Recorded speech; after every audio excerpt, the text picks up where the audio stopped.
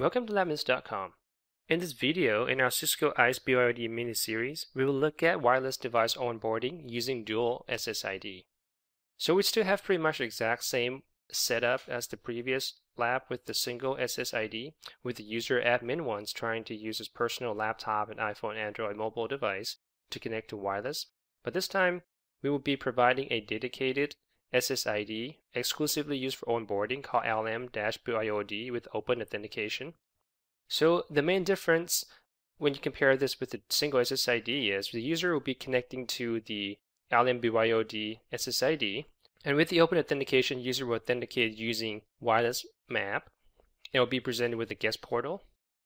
Once the user logs in using their credentials, the procedures after that is pretty much identical with the single SSID.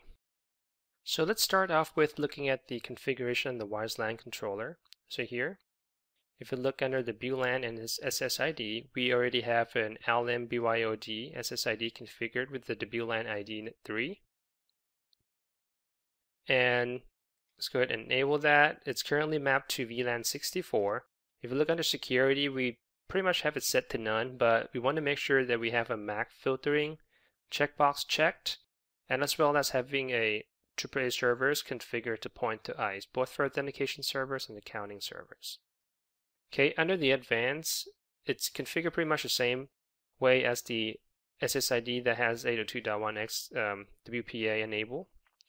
So here with the AAA override, and we also have a default interface ACL that only allows user to communicate with ISE, as well as having a NAC state set to radius NAC. Okay, let's make sure and reapply and save the config. Now we can go into the interface on ISE.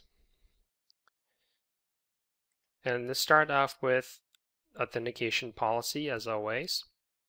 So here we already have the wireless.1x configured authentication rules configured, and that's going to be used for the eap-tls authentication. But this time, since unlike the single SSID method where you use PEEP, we're going to be using wireless map to allow users to connect to the onboarding SSID.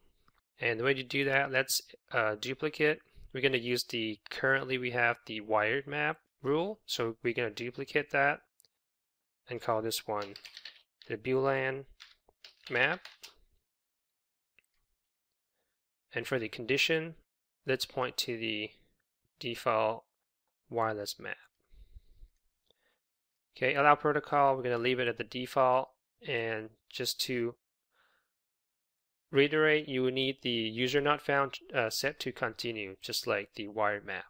Okay, now we can save. Let's wait for this to come back, give it a couple seconds. Now we'll move on to the authorization. We're going to go to policy, conditions, and then we're going to start setting authorization condition. So here, authorization compound conditions. Since we're going to be configuring this one for wireless map, let's duplicate wireless map and call it LM-VLAN BYOD CWA for central web auth, since we'll be using central web auth. And we're going to keep the condition pretty generic because this is more like a catch-all for the wireless. And let's map it to the VLAN ID for the LM-BYOD onboarding. So go to Airspace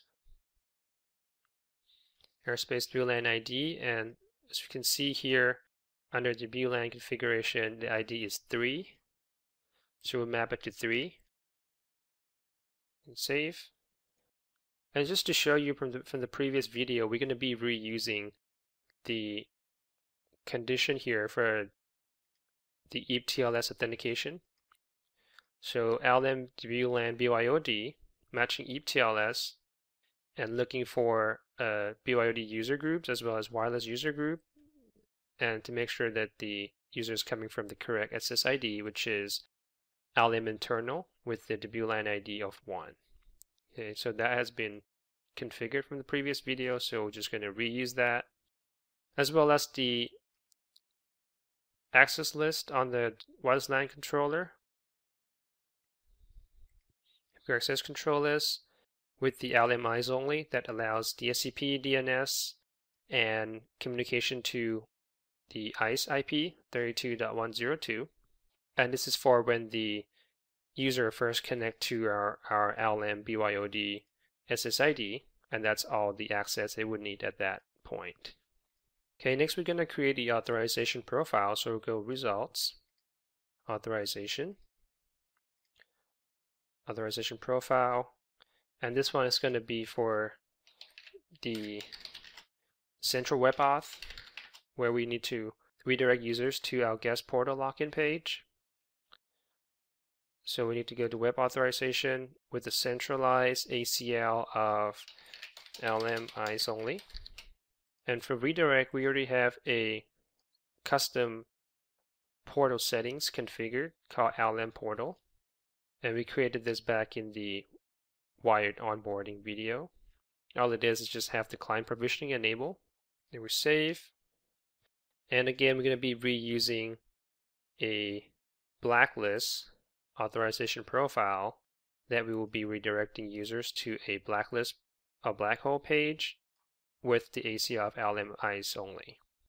Okay, now going back to the authorization policy page, since we already have the WLAN blacklist set up in the previous video with the user group or any endpoint groups blacklist with the device type WLC for our wireless LAN controller and allocating the WLAN blacklist authorization profile.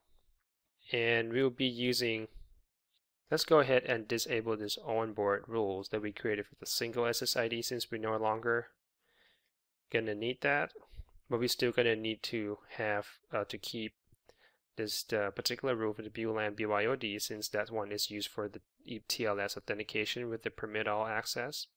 But now we need to create one more. So let's say insert rule below, and this is going to be the central web auth authentication for the onboarding now. So let's call it LM WLAN BYOD CWA, and we already have a condition configured, so we're going to point that to LM WLAN BYOD CWA, and this one's going to be LM WLAN CWA. There you go. So done. Save.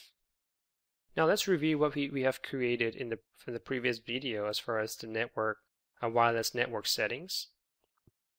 So under the policies, results, client provisioning, resources, we have created a supplicant, native supplicant profile called LM WLAN TLS.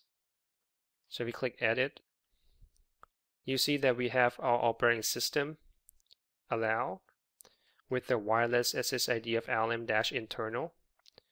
Security WPA2 enterprise with TLS authentication, and all of these will be pushed to the client once it has successfully registered the device. Okay, now if you go and look at under client provisioning, now this is how you allocate or assign the supplicant profile to device with particular operating system. We have one set up for all Windows or Windows all, with condition as far as it has to be coming from a wireless LAN controller, and we will be pushing out the config wizard and the profile that we just showed you just now. We also have a separate rule for the mobile devices that's going to be matching Android and Apple iOS, and we just basically use the exact same profile. Okay, so those are again pre-configured from the previous video. Now with all that said, let's go ahead and start testing our client.